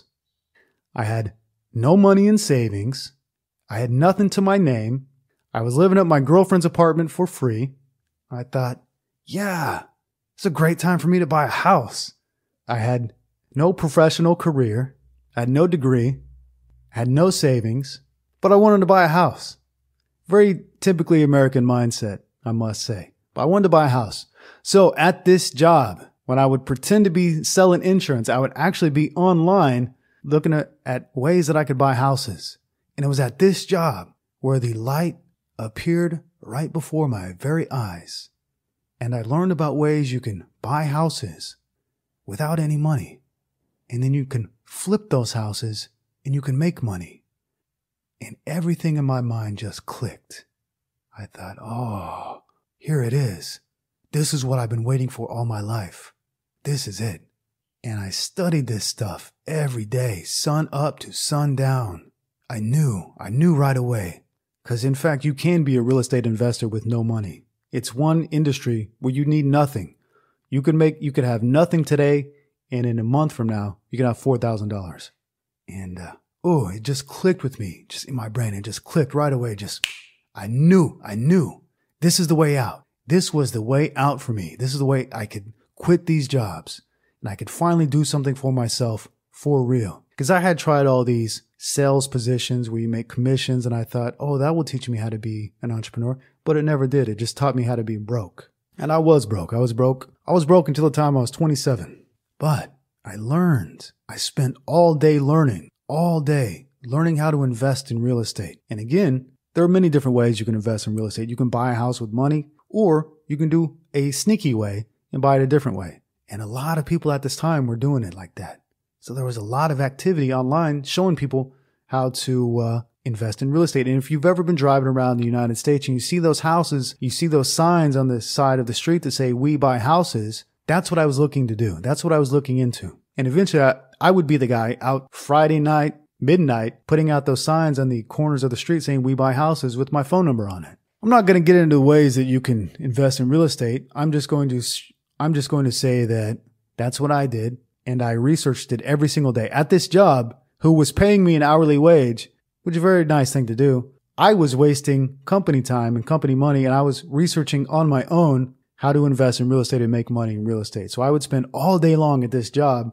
When the boss was not looking over my shoulder, I would be reading, educating myself about how to do this real estate thing, And I just knew beyond a shadow of a doubt, this is what I was going to do. And I started getting involved with it. I got involved with it. I even started making cold calls. I got my first deal in real estate just by making cold calls. So all that time I spent cold calling, working in those call centers, it had taught me how to call people and how to sell, even though I was never that great at it because I didn't care about the product. I didn't care about any of it. I was just doing it to do it. But it did give me a very valuable tool in that I can call people on the phone, or at that time I could call people on the phone and talk to them and try to get a deal done. And that's exactly what happened. I got my first deal done. And here's what happened. I was still working this job, and I called this guy who wanted to get rid of his house, and I set up a deal with him. So I had this house under contract. And the way that you make money in the real estate investing world is that you sell the contract. So that's the secret. That's the secret key. You don't have to buy the house. All you have to do is sign a contract for the house and then assign the contract to somebody else for money. So basically, I was never in the real estate business. I was in the contract business. I would get a contract for a house. Let's say I got a contract. I'm going to buy this house for $40,000 on this contract. I turn around and I sell this contract to another guy for $50,000. That means I keep $10,000. I give $40,000 to the original guy. I keep 10, and that's how I make my profit. So I had this house under contract, and I knew that I can do something with this house. I don't know exactly what yet, but I can do something with this contract. So I had this piece of paper, this signed piece of paper in my hand for this house, and I had this job, and I had to make a decision right then and there. Got to make a decision because the boss knew, hey, this guy's a shit employee. He's going to need to step up or step out. So the boss came in to talk to me, and he said, what do you want to do? Are you trying to stay here? Do you want to work real hard? I said, you know what, boss man? I got to put in my 2 weeks. He said, that's fine. You can leave today. And that's what I did. I left right then and there. I had that contract. Now, I was still new. I was still blue. I didn't know the ropes. I didn't know the industry, but I knew that I had the will. And where there's a will, there's a way. I had this piece of paper and I had the will to do it. So I left my job right then and there. I called my girlfriend on the phone. I said, you know what? Just quit my job. We might be poor for a long while, but I'm not going back to my job. It's not going to happen. We're just going to have to tough it out. Maybe I'll make money. Maybe I won't. But I'm going to try this. I'm going to do this real estate thing. She said, all right, I support you. And that was that. 30 days later, I had $4,000 in my pocket. 30 days later from quitting my job, I had $4,000 in my pocket. Guess how much money I made per month selling insurance? About $1,500, $2,000 a month. 30 days after quitting and going into business for myself, I made more money than I had ever seen in my entire life. $4,000 in my pocket. That's $3,000 more in my pocket than I had ever had in my pocket ever before. Ever. When you get paid your paycheck, you got to pay your rent, you got to pay your truck payment, you got to pay your insurance payment. All kind of stuff comes right off the top. I never had more than $1,000. Never. And 30 days after quitting my job, I had $4,000 burning a hole in my pocket. That's when I knew I'm on the right track. I'm on the right track. And I did that for a number of years. And now $4,000 in my pocket, it's just a joke. It's just, haha, $4,000 means nothing. Haha, funny joke. But it all started with me making that $4,000. And actually it all started with just a belief in myself that I can make money on my own without having to be under the umbrella of some company. And then that brings us to where we are today. That was 10 years ago or more, 12 years ago maybe. That was a long time ago. That's my story. That's how I quit my job and became an entrepreneur. And it was that knowledge of making money on my own that I brought to Bold and Determined. So Bold and Determined was not the first money I made. I was already an entrepreneur in the real estate industry before I switched over to the blogging industry. And I'll tell you why I switched over to the blogging industry is because I didn't want to be stuck in my geographical location anymore. I wanted to be free to travel the world. I didn't want to be in America anymore, if we want to get right down to it. I want to get out and travel. I wanted to get out and see the world. And by that time, I'd read Tim Ferriss' 4-Hour Workweek, so I knew it was possible. And that's all you got to know. You got to know that it's possible. It is possible to go and travel the world and make money from your computer. You don't have to get into real estate. You don't have to sell insurance. You don't have to get a job at a call center. You don't have to get a job at Blockbuster Video. All you need is an internet connection and a will. Where there is a will, there is a way. You do have to educate yourself. Like I said, I spent every single day at my last job educating myself until the day I quit. And that's what it takes. Education. And I tell you what the best education in the world is. boldanddetermined.com. That's the best education. And I'll tell you what the best business in the world is. Blogging. There's no overhead. There's no boss. There's nothing but yourself and freedom. And the sky is the limit. So for me, hands down, best business in the world is the blogging business. Beyond a shadow of any doubt. And you know I've worked other jobs. You've just got my job history. You know that I didn't just stumble into making money from a blog.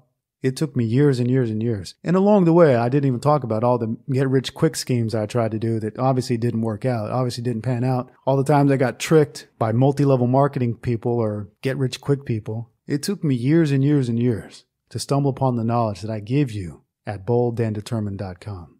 It took me years and years and years to stumble upon the knowledge that I give you when you sign up for a blog at badnet.com and you get those 4 free reports. That's years and years and years of me working jobs and failing at those jobs and trying to learn the true way. Point is, I'm not some overnight success. I'm not some rich guy or rich kid who got everything handed to him. I used to mop floors at the liquor store. I got fired by a Korean guy named Duck. So I've been there. I've done it all. That's my story. Ooh, long story too. Long story. What do you say we try and answer some other questions on today's episode? The Orthovox asks, Victor, what are the defining traits of people who will always remain poor? I'll tell you the number one trait of people who will always remain poor. Fear. Fear is what keeps people poor. Fear of the unknown. Fear of trying. It is people who are afraid who will never try anything new. It is people who are afraid who will never quit their jobs to focus their energy on their own business. It is fear that is the killer of your wealth. Fear. It's not low IQ. It's not lack of opportunity. It's not lack of education. It's fear. If you don't do something for yourself, it is because you are afraid to do it. Because when you go into this world, the world of the entrepreneur, you go into the world of the unknown. When I quit my job, you can bet your balls I was afraid. I was scared. But I did it anyway. I quit my job and I called my girlfriend and I told her, I quit my job. I'm not going back to a job. I will not work a job again. I'm going to do this. We might have to be poor for a long while, but I'm going to do this. She said, okay, I trust you. I believe in you. Guess what? If I let fear get the best of me, I would have never pulled the trigger. I would have never pulled the trigger on anything. I would have never pulled the trigger on real estate if I let the fear get the best of me. I would have never pulled the trigger on boldanddetermined.com if I let fear get the best of me.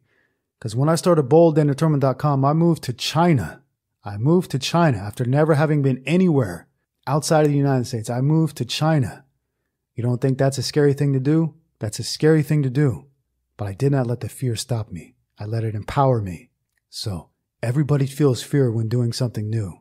You can let it stop you or you can let it empower you. And if you let it stop you, you are always going to remain poor. Always. Always. Fortune favors the bold. Don't forget that. You've got to take chances. You've got to not be afraid. And if you are afraid, you've got to let that fear fuel you and use it in your business. Don't let the fear cripple you. Let it fuel you. Poor people are crippled by fear. Crippled by fear. Karthik asks, what is actually real in society today? This seems like a simple question, but it isn't. When we get to the core of the matter, politics is fake, money is fake, status is fake, and prestige is fake. It seems like professional sports are the one area where merit still actually triumphs. Maybe the reason men love pro sports is because this is the one socially approved outlet where actual competitive spirit can be expressed without being shamed for it. Farming is real, architecture is real, plumbing is real, music is real, but other than this, I struggle to find what is truly real. Great question. Here's the answer. Everything that you see on the television is not real. Everything you read in the news is not real. You've heard the term fake news, but you haven't internalized it yet. You haven't come to understand that fake news means the news is fake. It's all fake. The television exists to make you believe stuff that is not true. Everything you see on television is fake. It's all a television show. They're not giving you reality.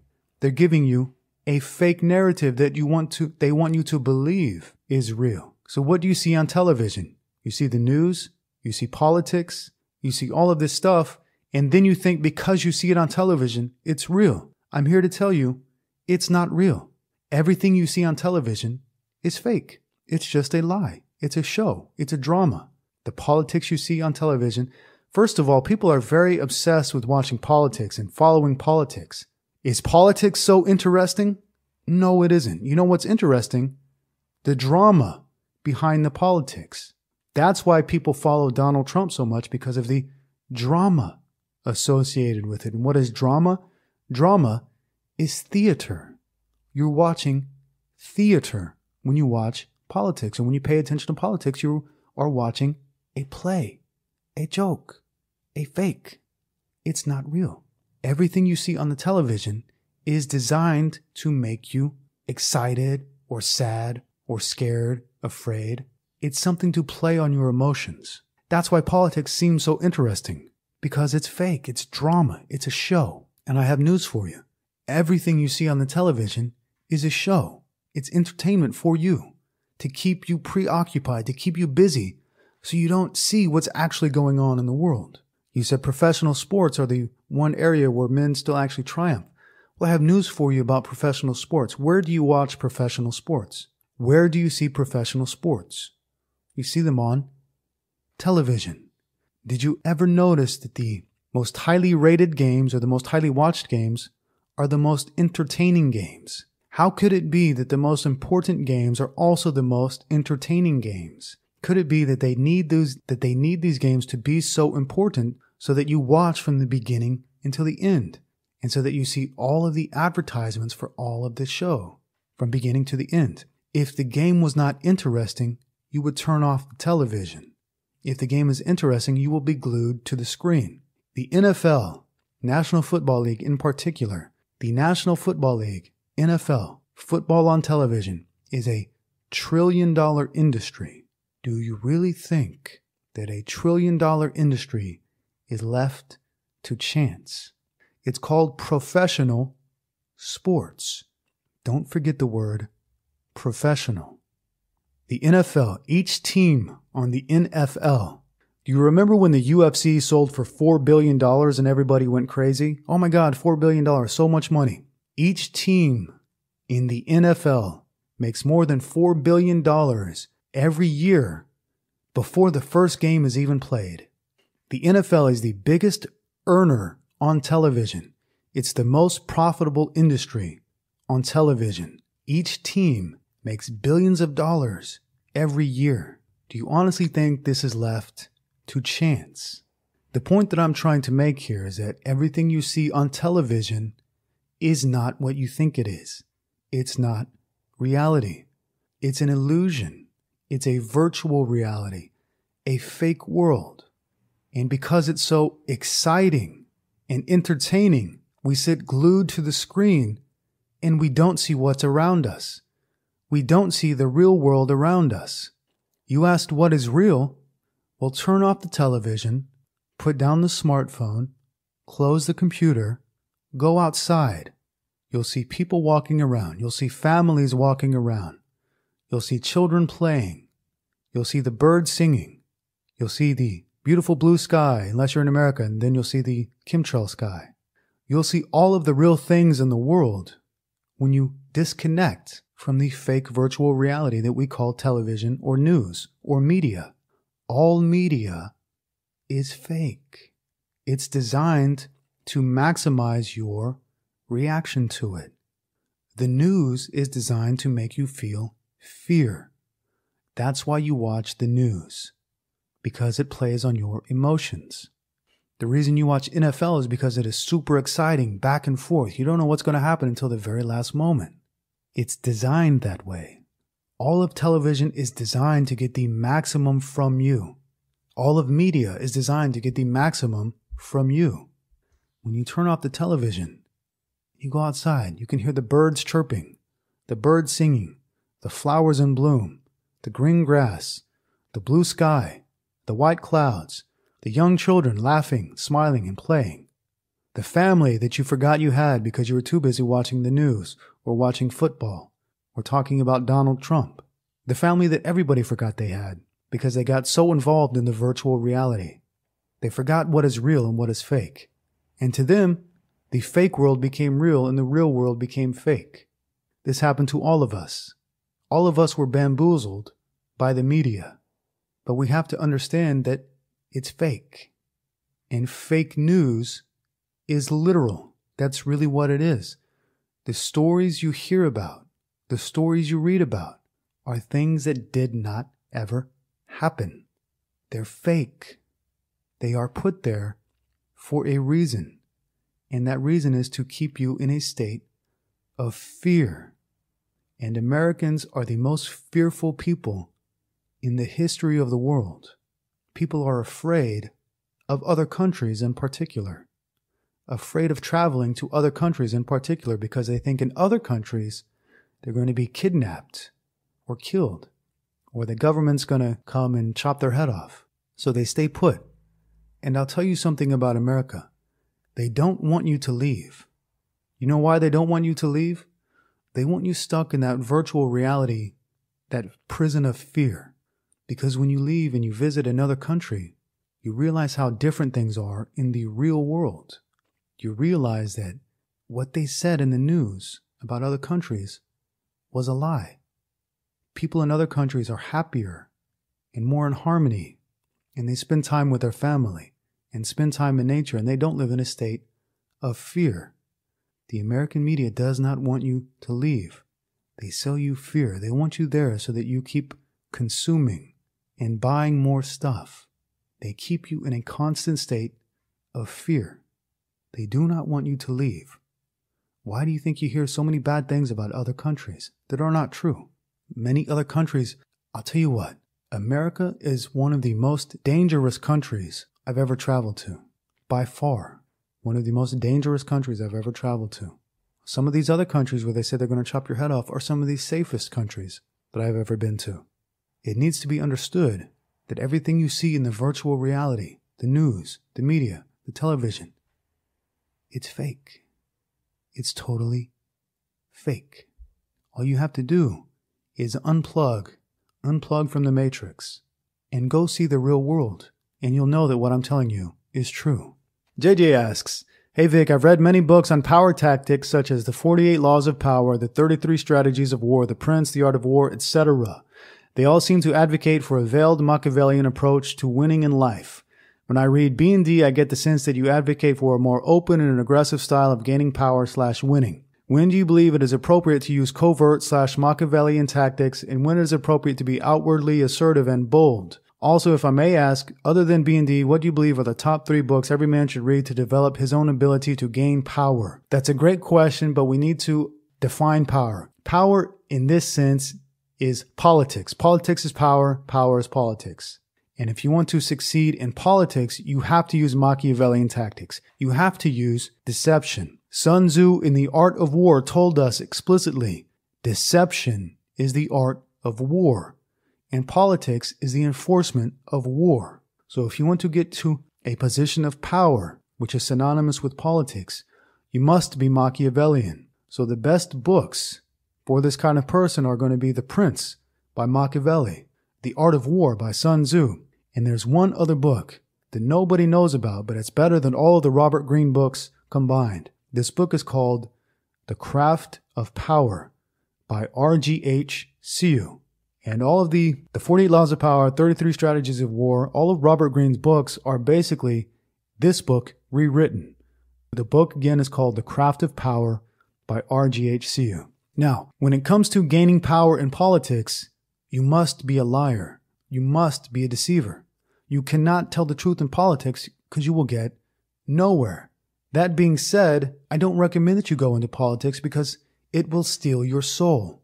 Lying will take your soul away from you. If you want to get into politics, you will end up becoming just like all of the people who are in politics. You will become a liar, a professional liar. That's what political power is, the ability to deceive and to cause pain to others. That's what political power is.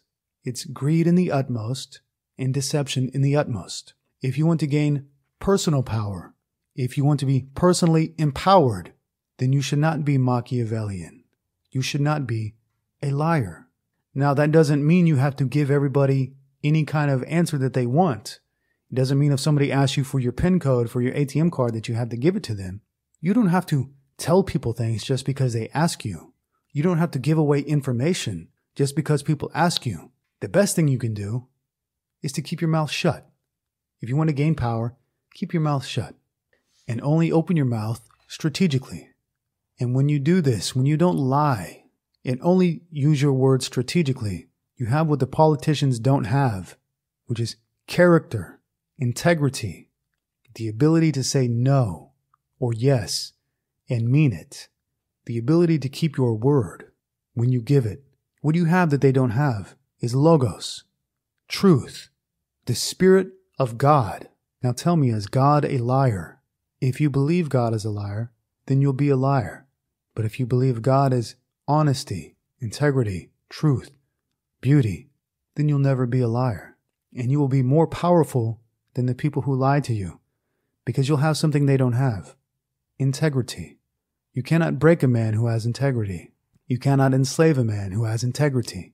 JP Moustique asks, Vic, why do you think these elite types always get a kick out of revealing who they are to us? Like Alex Jones openly says he's from an intelligence family. Why do they keep rubbing it in our faces who they are? Would they want us to notice, or are they mocking us for not being able to see it despite putting it right in front of us? They keep telling us who they are for a couple of reasons. Number one, they feel that people are stupid. They feel that you and I are incredibly stupid. And in this, I have to agree with them. People are incredibly stupid, and they do not see what is right in front of their face. They will refuse to see what is right in front of their face. So they keep doing this because people are so stupid that it's like a joke to them, showing you who they are, because people are just not going to see it. They're not going to notice. People are that stupid that they will not notice what's right in front of their face. So these elite types, they keep showing us and giving us clues because they have some kind of need to get our consent.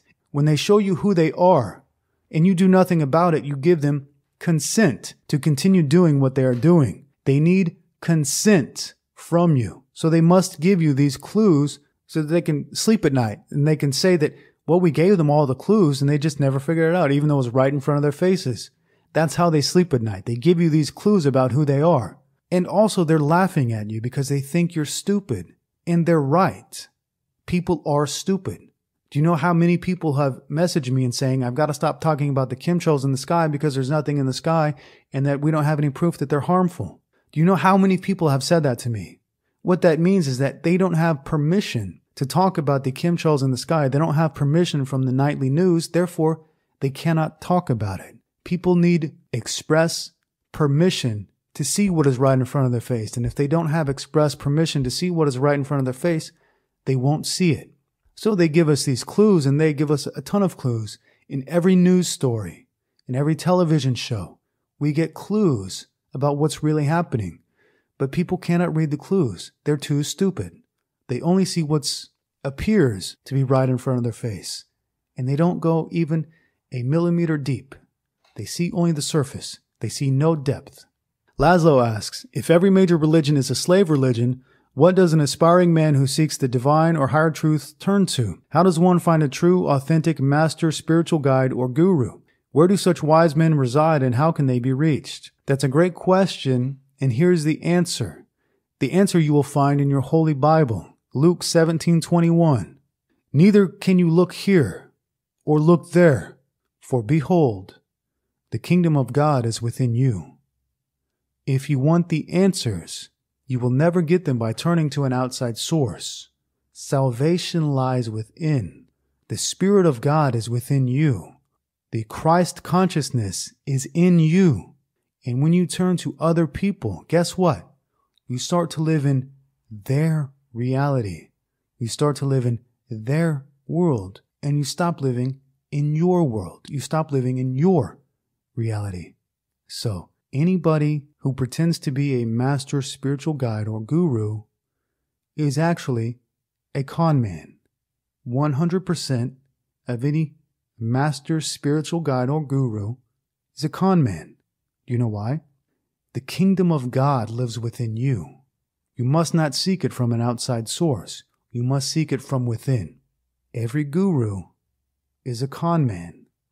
If you want to understand how to get this power from within you, I recommend you go into monk mode.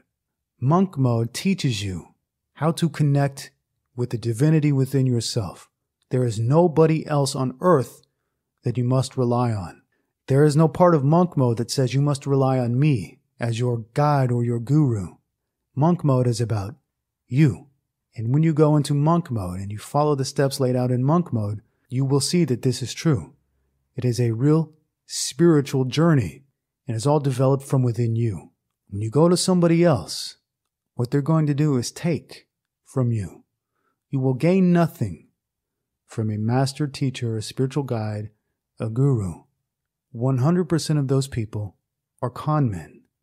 Salvation lies within. Robert V asks, what do you think about men who still live at home with their parents well into their 30s?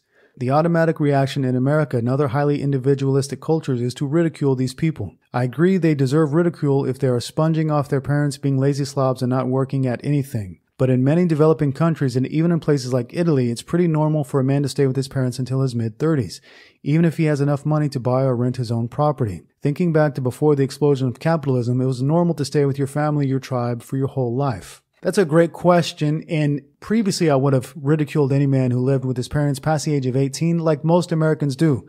But I realize today what a foolish thing that is to ridicule people who live at home with their parents. What a foolish thing it is to kick your children out at the age of 18. What a foolish thing it is to leave the house at the age of 18. Do you know why they want you to leave the house at the age of 18? They want you to be atomized. They want you to not be connected with your family. They want you to be alone. Alone, you are easier to steal from. You are easier to control, and you are easier to get to become a consumer. They want you to be a buyer, a consumer. They don't want you to have strong family ties. So they put out this myth that when you're 18, you need to go and get a job and pay rent at some other place where you live alone or you live with roommates and you no longer have family that you can lean on and turn to, so that you no longer have family to support you. Think about it logically. In what world, in what natural world would children leave at 18? What tribe would force their children to leave at 18? Who would want to leave? Who wants to leave their family? In the natural world, who wants to leave their family at 18? Who wants to go from their mom's cooking and taking care of all the bills? Who wants to go from that to working a job so that you can afford your rent? Now you're frazzled all the time. On top of you working all the time, you got to cook your own food, do your own dishes, clean your own apartment. You've got to do everything for yourself when you leave. How is that better? In any way, how is that better? In fact, the more traditional cultures have it correct. It's much better to stay with your family. It's much better to stay at home. Then you can save money. You don't have to be frazzled and anxious about making your rent money. You don't have to live alone and do all things for yourself. You get the benefit of sticking with your family, which is your support structure, which you should be with. In nature, you would be with. In capitalistic cultures, they want you out so that you buy more stuff. The more disconnected you are from your family, the more stuff you're going to buy because you have no identity anymore and you've got to buy a new identity every single day. They want you disconnected from your people. They want you disconnected from your family. That's why they want you to leave at 18. They want you disconnected. It is much better to be connected. Without a family, you've got nothing in this world. And with nothing leaves a strong desire to buy something new. Without that family support, without that family structure, you become a consumer. Consumer, consumer, consumer. Always consuming. And think about this. Your family home has furniture, electronics, has everything you need. And what happens when you leave?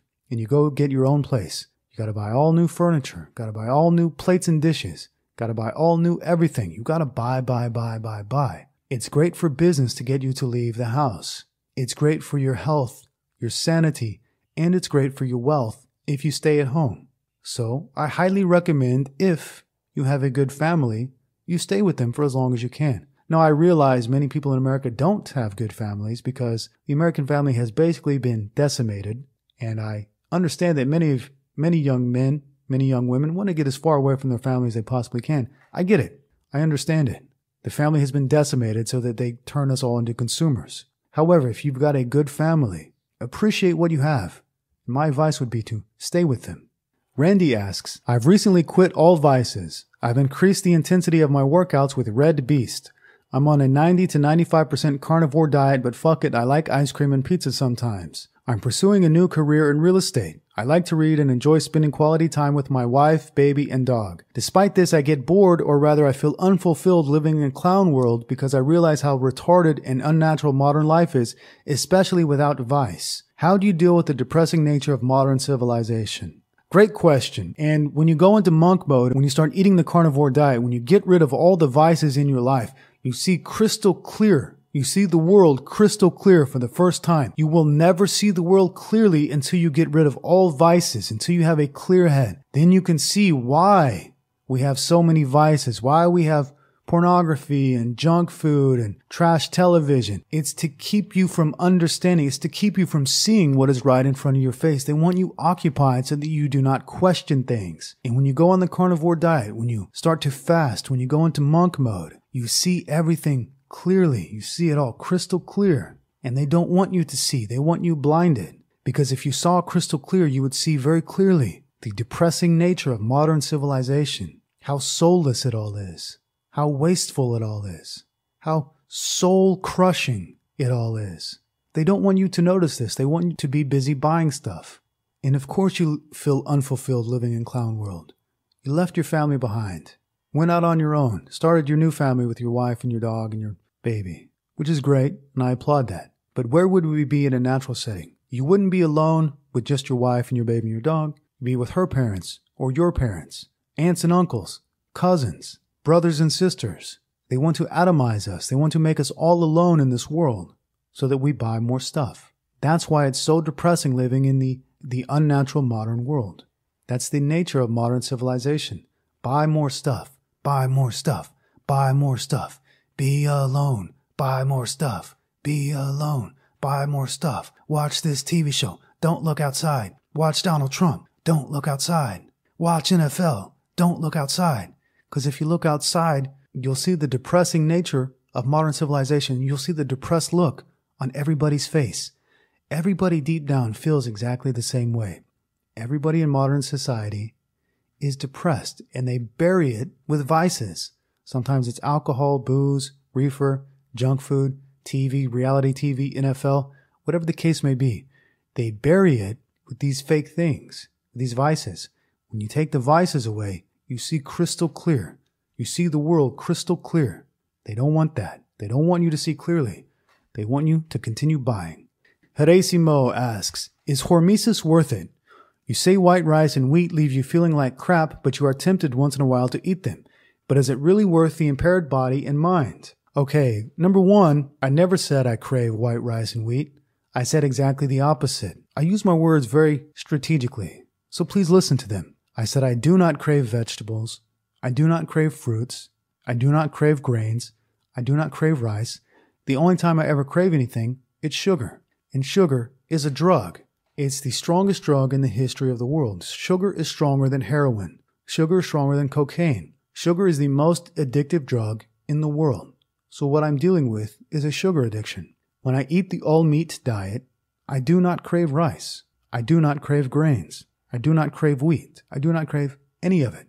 I crave only sugar. Now, hormesis. Is hormesis worth it? Hormesis is the thought that you need to eat a little bit of the poison so that you can remain immune to the poison. Because the longer you stay away from these fake foods, these bad foods like the sugars and the junk foods, or even the rice and the potatoes and the oatmeal and the vegetables, if you ever go back to them, it's going to cause tremendous trouble for you. However, I'm starting to believe that it's totally not worth it to ever eat these foods because they do nothing but cause problems in the body and in the mind. And sugar in particular, it took me a long time to realize what sugar is doing. When I eat sugar, I get high. I get a feeling of being high in my head. My head seems to have some sort of brain fog, and I feel a little bit high. I finally figured out what that is.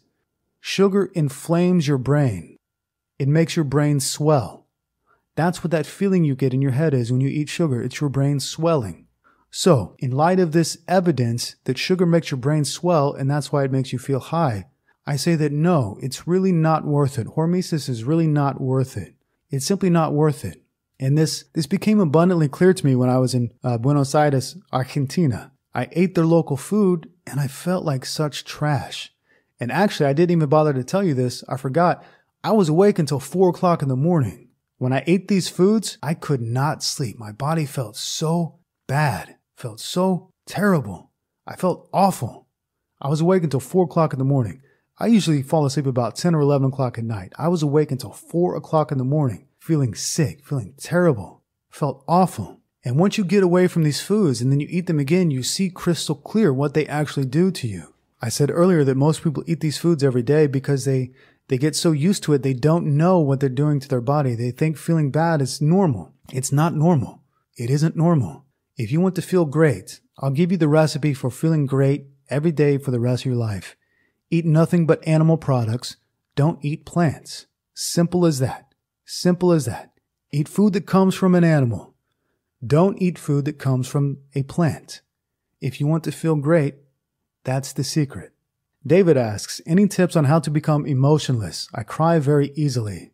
Yeah, number one, stop being a pussy. But the reality is, if you cry very easily, if you cannot handle your emotions, there's something causing that. There's something causing that. And usually it's some sort of vice. For example, the marijuana addicts cannot handle their emotions at all. The vegans cannot handle their emotions at all. Alcoholics cannot handle their emotions at all. People who are obsessed with the news cannot handle their emotions at all. If you want to become emotionless, the answer is to go into monk mode. Because in monk mode, you get rid of all vice.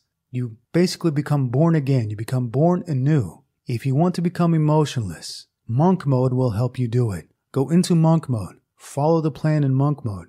It will help you. It will reveal to you the world, and it will reveal to you that you don't need to be emotional, that your emotions are being preyed upon and played upon. In monk mode, you will realize that you have full control over your emotions, and your emotions will naturally become centered and become balanced. In monk mode, your entire being will naturally become balanced. It will simply happen naturally if you follow the plan in monk mode. RH asks, why does a man buy a woman gifts or flowers? What are your thoughts on men giving gifts to women, and do you think it makes a man look pathetic? Men give gifts and flowers to women because that's what they've been taught to do. Even though they can see with their own eyes in reality that it doesn't work, they can see with their own eyes that women despise men who give them gifts and flowers because everything in our world has been turned upside down. We live in clown world. It's upside down world. Today, women act like men and men act like women. So women don't appreciate anything that makes them feel feminine. They don't appreciate it. They think that you are a fool who is to be taken advantage of when you do something like this. But modern people are too stupid to see what's right in front of their own face. They're too stupid to see that buying flowers for women does not work. So many of them continue to do that because they refuse to open their eyes to reality. If you want the woman to love you today, you've got to treat her like trash. That's how you keep a modern woman. Treat her like shit. If you treat her well, she's going to despise you. She's going to hate you. If you treat her like shit, she's going to love you. I'm talking about a modern woman. I'm not talking about a natural woman. I'm talking about a modern woman. Robert asks, why do grown men obsess about watching Marvel and other superhero films? The reason they get obsessed with these films is because they have been treated like children all of their life. And because they have been treated like children all of their life, they start to act like children.